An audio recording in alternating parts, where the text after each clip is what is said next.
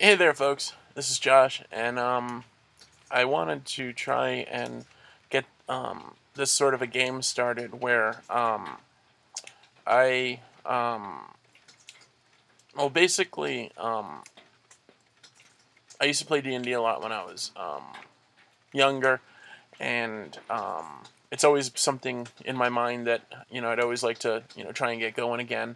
But with my amazingly tight work schedule, you know, but also just having Christian values now and other concerns. Um, the idea of doing a game like this and also having something to that um, that I'm not always sure if I can stick with it or not. Um, I kind of want to go back to an idea that a friend of mine started back when I was like a teenager, and it was simply the kind of uncertain beginning where um, starts off as sort of like a choose your own adventure story, and wherever it goes kind of a thing. And I've tried to do many of those in the past that have had explanations or not had explanations. And now with the fact that I have a new MacBook, I and well with the camera and all, meaning that I can do a quick. I want to do something where I would kind of mix a little bit of vlogging, you know, a pre-written story mixed in with the dice rolling and all that stuff. So what I was going to suggest is, at this point, I'm not really sure where I'm going to actually house or host this particular game. I'm kind of torn between Mythweavers and Obsidian Portal. Um, but what it basically boils down to is I really do want to start another D&D game, one that's played on laptops and computers, not so much pen and paper. Um, and there's a lot of tools out there that can help you if you're interested in this sort of thing. I don't know exact stuff, and I'm not going to recommend specific stuff. But if you have an iPhone or maybe even a Droid, you might find this on. There's a lot of dice roller apps. There's a lot of character generation apps. There's a lot of stuff that can basically help.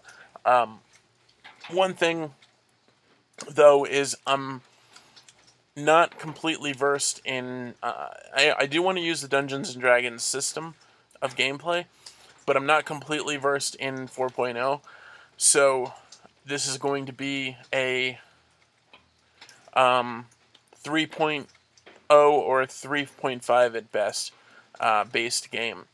And if at some point um, people and me can make an easy transition over to 4.0, um, I'll do that. But for now, and from what I've heard, I may want to get into Pathfinder because Pathfinder is kind of an extension of the 3.5 game.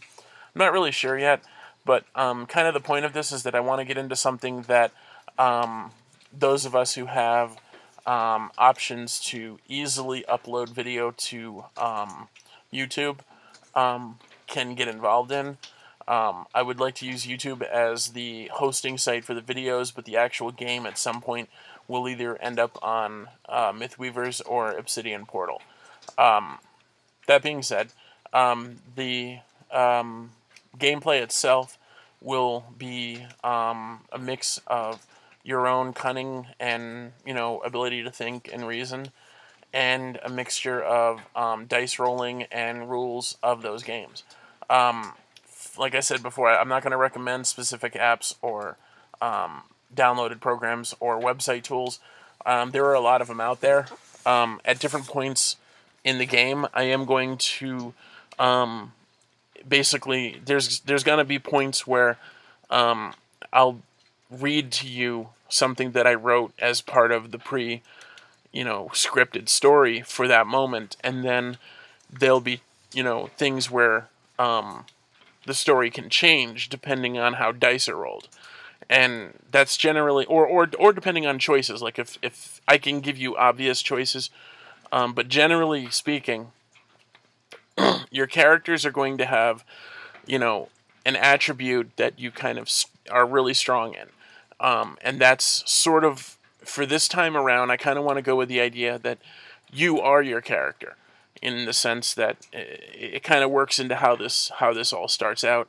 But the idea is that, you know, I'm gonna take you through kind of a generic or general starting point for everybody, and based on the choices you make, the dice you roll, and all that sort of thing, everybody who plays will have their own path, until such time as you meet up with another player, and for so long as you choose to be in that player's adventuring party.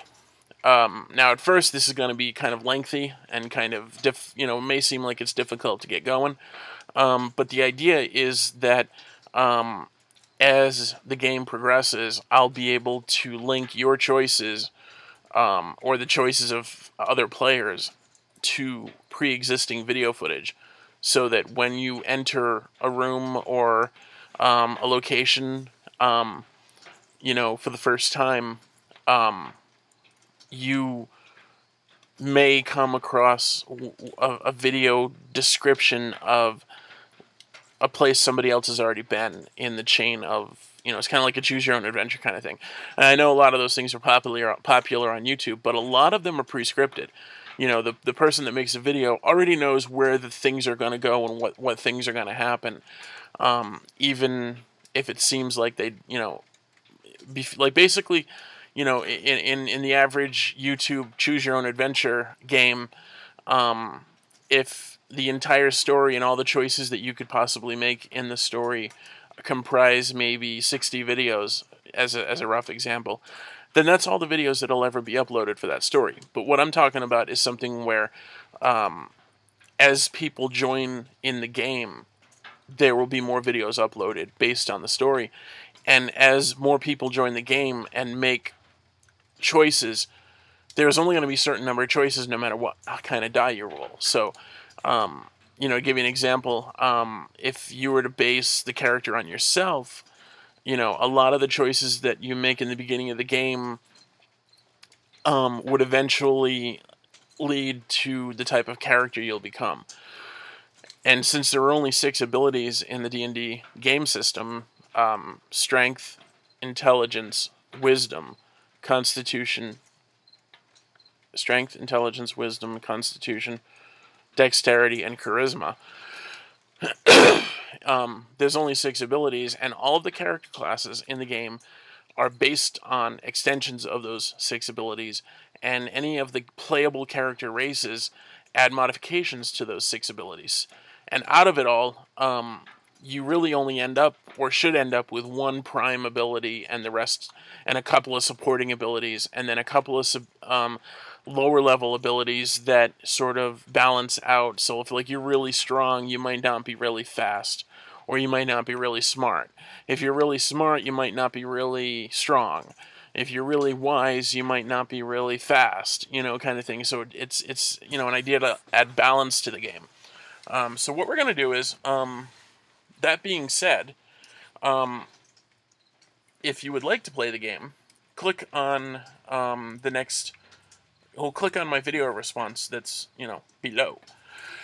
And from there, the game will begin. Now, basically, every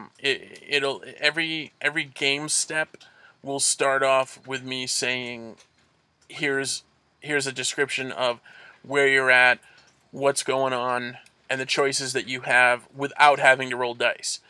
But if it becomes something that is like a pass or fail skill situation, you will have to roll dice, and you will have to come up with your own dice roller, that kind of thing. And basically, my job as the game master is I have to come up with possible outcomes based on any die roll that you make, or any choice that you make. And that's kind of where it's fun for me, and it might be fun for you. So here goes. If you want to start playing the game now, click the link below, the response video that I have, and we'll see how this goes.